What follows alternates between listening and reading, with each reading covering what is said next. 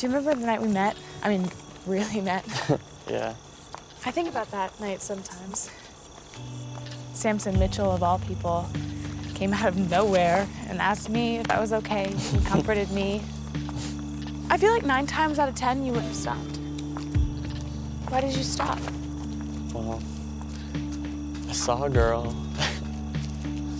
sitting on a playground, clearly too old to be there. And it was really dark, so I didn't realize it was you until I got a lot closer. And you look really sad, so I want to make sure that you're okay.